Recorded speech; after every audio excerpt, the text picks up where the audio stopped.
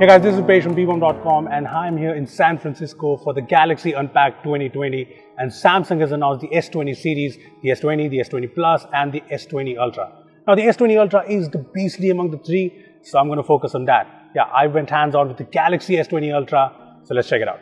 So this is the new Galaxy S20 Ultra and this is the flagship that's going to get all the limelight because it's simple. The S20 Ultra is the most powerful Samsung flagship ever. This phone is a specs monster. Now starting off with the design front, the Galaxy S20 Ultra, like the S20 and the S20 Plus, has the glass back with the new rectangular camera module, aka bump, and this camera module features some insane specs. Anyway, on the front you get this massive display, which like the Note 10 last year has a central punch hole. This is a 6.9-inch dynamic AMOLED display. Yeah, it's massive, and this is a 120Hz 20:9 panel, which in typical Samsung fashion looks stunning. It looks beautiful, and yeah, it should be smooth at 120Hz.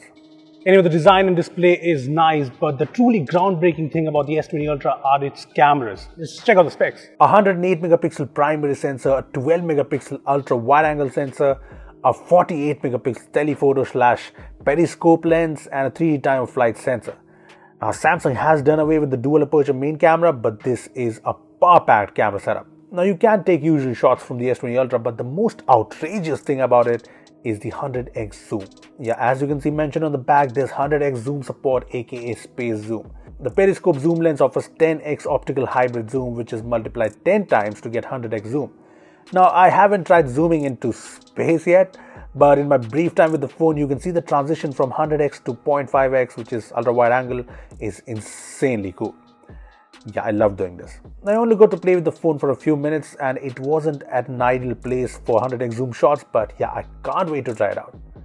Well, that's not all though. Another big change is the Galaxy S20 Ultra is also capable of recording 8K 30fps footage. I'm not sure if it will be useful right now, but it does sound exciting. I mean, Samsung's whole event was shot from the S20 Ultra, so it'll be interesting to see how the S20 fares against the iPhones on the video front. Yeah, it's going to be exciting.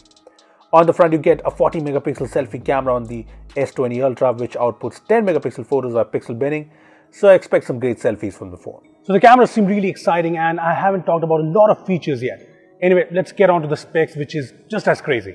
So the Galaxy S20 Ultra packs in the Snapdragon 865 5G chipset or the Exynos 990 chipset, which is what we'll probably get in India.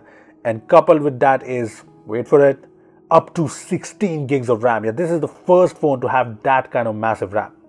But that's not everything that's massive. There's also the massive battery in tow. We are talking about a 5000 mAh battery with the 45-watt super fast charger in the box.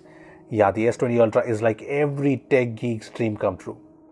Well, from the looks of it, the S20 Ultra has to be one of the most exciting Samsung flagships I have come across. I mean, it packs in the best specs on an Android smartphone. The space zoom feature looks crazy.